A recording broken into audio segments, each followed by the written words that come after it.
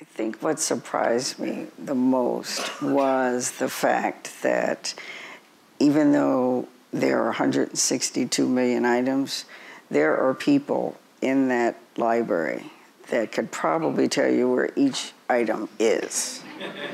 Now, and so we're looking at, and we're looking at knowledge transfer. Though, if people have long tenure, they've been there 40 years, 45 years, so they can go through all the sheet music and pull up Mozart's, you know, manuscript for this or that, and things like that. But what happens when they retire? So there's a program now to try to get less experienced staff members to work with these senior people to find out all the nooks and crannies, because everything isn't cataloged, everything isn't put in a way that it's readily accessible. Are you able to hire pages? Can you hire students to help with some of this? Yes, yes.